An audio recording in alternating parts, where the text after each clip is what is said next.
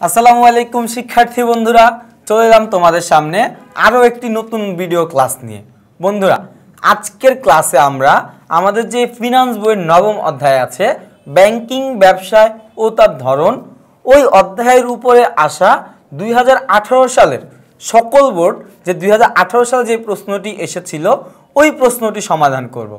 বন্ধুরা দেখো, এটা সম্পূর্ণ হচ্ছে ব্যাংকিং সাইটের একটা প্রশ্ন, ঠিক আছে, কিন্তু ফিনান্স সাইটের অংশ না। আমরা সবাই জানি আমাদের প্রশ্নটা হচ্ছে দুই ভাগে ভাগ করা থাকবে, একটা হচ্ছে ফিনান্স অংশ, একটা হচ্ছে ব্যাংকিং অংশ। এই প্রশ্নটি হচ্ছে ব্যাংকিং অংশের একটি প্রশ্ন। তো দেখো বন্ধুরা, আমাদের উদ্দীপকটি কি বলেছিল? উদ্দীপককে বলেছে ক ব্যাংক জনগণের কাছ থেকে অর্থ আমানত হিসাবে গ্রহণ করে এবং সে আমানত অন্য ব্যক্তি বা ব্যবসা প্রতিষ্ঠানকে ঋণ হিসাবে প্রদান করে। বর্তমানে একজন ব্যক্তি 5 লক্ষ টাকা ঋণের জন্য এই প্রতিষ্ঠানের কাছে আবেদন করেন। তিনি ঋণ পরিশোধ করতে সক্ষম হলেও তার সরবরাহকৃত তথ্যাদি ব্যাংক কর্মকর্তার কাছে সন্দেহজনক মনে হয়। এই ছিল আমাদের উদ্দীপকটি। তাহলে দেখো উদ্দীপকটি কি?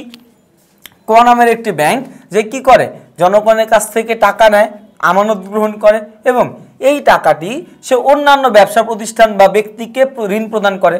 এর পাশাপাশি আরও একটি ঘটনা বলা আছে, একজন ব্যক্তি ক ব্যাংক থেকে কত 5 লক্ষ টাকা নিতে চায়। এই জন্য সে কি যে তথ্যাদি দেওয়া দরকার সব তথ্য কি করেছে, ব্যাংক কর্মকর্তাদের কাছে দিয়েছে, কিন্তু ব্যাংক কর্মকর্তাদের এই তথ্যগুলো পড়ে কিছুটা সন্দেহজনক মনে হচ্ছে। এটা ছিল আমাদের উদ্দীপক। আমাদের প্রশ্নগুলো কি কি ছিল দেখো। আমাদের প্রশ্নে ছিল ক নাম্বার প্রশ্নে আমাকে বলেছে নোট ও মুদ্রা প্রচলন করে কোন ব্যাংক? বন্ধুরা, নোট ও মুদ্রা প্রচলন করার একমাত্র অধিকার আছে কেন্দ্রীয় ব্যাংকের। তো বাংলাদেশের পক্ষ থেকে কেন্দ্রীয় ব্যাংক অর্থাৎ বাংলাদেশ ব্যাংক এই কাজটি করে দেয়। তো আমরা যদি ক নাম্বার প্রশ্নের উত্তরটি বলি, নোট ও মুদ্রা প্রচলন করে কেন্দ্রীয় ব্যাংক। তো বন্ধুরা, আমাদের ক নাম্বার প্রশ্নের উত্তরটি হবে তাহলে ক। দেখো তাহলে আমাদের ক নাম্বার প্রশ্নের উত্তরটি হবে কেন্দ্রীয় ব্যাংক। এরপরে খ নাম্বার প্রশ্ন আমাদের বলেছে ব্যাংকের তারল্য নীতিটি ব্যাখ্যা করো। বন্ধুরা, তারল্য মানেই হচ্ছে নগদ টাকা। ব্যাংকের তারল্য নীতি বলতে আমানতকারীর অর্থ ফেরত চাওয়ার সাথে সাথেই ব্যাংকে ফেরত দিয়ে দিতে হবে। তো এই অর্থ ফেরত দেওয়ার জন্য ব্যাংকে সবসময় কি করতে হবে, কিছু নগদ টাকা রাখতে হবে।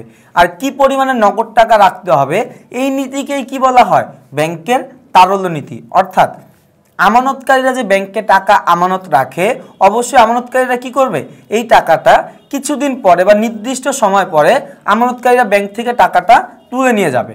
আর আমানতকারীর জমাকৃত টাকা বা আমানতকৃত টাকা সঠিক সময়ে সঠিকভাবে ফেরত দিয়ে দেওয়া ব্যাংকের জন্য কি একটা পরম বা পবিত্র দায়িত্ব। তো দেখো, ব্যাংক গ্রাহকের যে আমানতটি আছে এই আমানতটি চাওয়া মাত্র ফেরত দেওয়ার জন্য কি পরিমাণে নগদ টাকা তার তহবিলে রেখে দিবে, এই সিদ্ধান্ত নেওয়াটা বা এই নীতিটাকে কি বলা হয়, ব্যাংকের তারল্য নীতি। তো বন্ধুরা, আশা করব তোমরা সবাই এই খ নাম্বার প্রশ্নের উত্তরটি খুব ভালো মতো বুঝতে পেরেছ। এরপরে আমরা যদি গ নাম্বার প্রশ্নের দিকে তাকাই, দেখো বন্ধুরা, গ নাম্বার প্রশ্ন আমাদের কি বলেছে, ক ব্যাংক কোন ধরনের ব্যাংক বর্ণনা করো।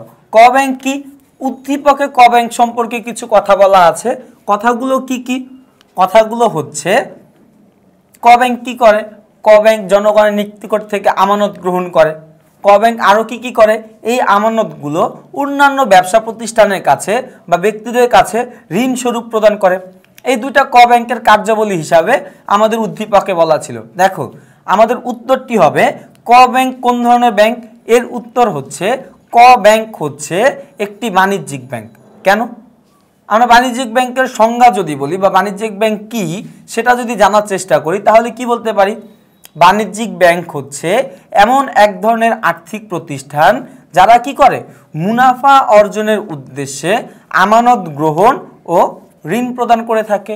এখানে ক ব্যাংক যে আছে তিনি কিন্তু ঠিক একই কাজ করছে, আমানত গ্রহণ করতেছে এবং এর পাশাপাশি কি ঋণ প্রদান করছে। তাহলে আমরা নিঃসন্দেহে বলতে পারি যে উদ্দীপকের যে ক ব্যাংকটি আছে এই ক ব্যাংকটি কি ধরনের ব্যাংক, একটি বাণিজ্যিক ব্যাংক। তো আমি তোমাদের সুবিধার্থে ছোট্ট করে উত্তরটি লিখে দিচ্ছি গ নাম্বারে।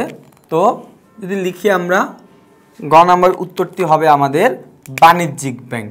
এরপরে আমরা যদি ঘ নাম্বার প্রশ্নের দিকে তাকাই বন্ধুরা, ঘ নাম্বার প্রশ্নে আমাদের বলেছে উদ্দীপকে উল্লেখিত ব্যক্তিকে ঋণ প্রদান করার সময় ক ব্যাংকের কর্মকর্তাকে ব্যাংক ব্যবসায়ের কোন নীতিটি বিবেচনা করা উচিত বলে তুমি মনে করো, মতামত দাও। তো দেখো বন্ধুরা, আমাদের ক ব্যাংক একটা ব্যক্তিকে ঋণ প্রদান করার চেষ্টা করেছিল। ঋণটা কি ছিল? এক ব্যক্তি ক ব্যাংকের কাছ থেকে 5 লক্ষ টাকা ঋণ নিতে চায়। ওই ব্যক্তি কি ঋণ পরিশোধ করতে সক্ষম, অর্থাৎ সে যদি টাকাটা ঋণ হিসাবে নেয় সে এই ঋণটা পরিশোধ করতে পারবে, এতে কোনো অসুবিধা নেই। কিন্তু অসুবিধা হচ্ছে ব্যাংকের কাছে ওই ব্যক্তি যে পরিমাণ তথ্য দিয়েছে এই তথ্যগুলো ব্যাংক কর্মকর্তাদের কাছে কিছু সন্দেহজনক মনে হচ্ছে।